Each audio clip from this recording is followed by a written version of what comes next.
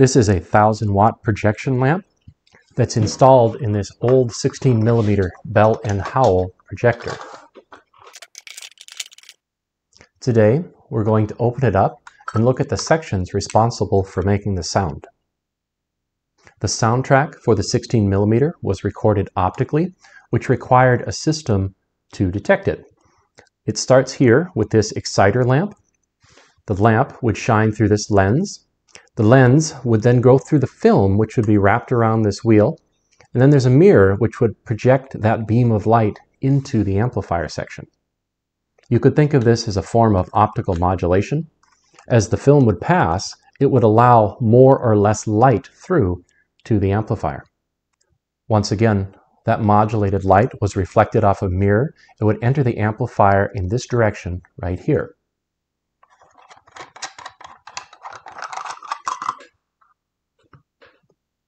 Where we find a type 930 phototube.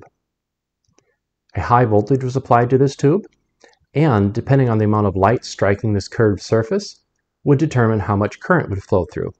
So we have the modulated light, which would then modulate the current through this tube, which was amplified by this tube, amplified by a 6SL7, and then we have a pair of 25L6 tubes.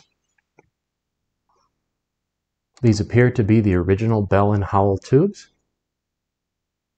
And there we can see the type.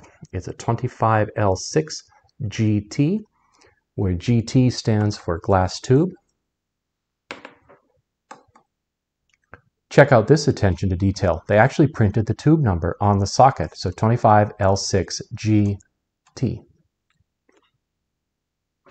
As we conclude, let's take this plate off and see what's inside and see if it's been modified over the years.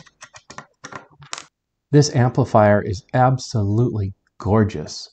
The original twist lock capacitors are installed as those carbon composition resistors. I wonder, are these Black Beauty capacitors? The other capacitors appear to be original. The solder jobs are all nice and clean. And check this out. There's a pair of selenium rectifiers. This came from that short period of time between the vacuum tube rectifier.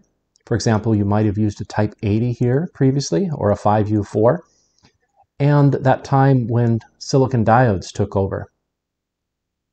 We should note that this is a challenging technology by the very fact that there are these huge heat sinks attached to the selenium rectifiers, and in this particular case, there's a cage in which the heat can be dissipated.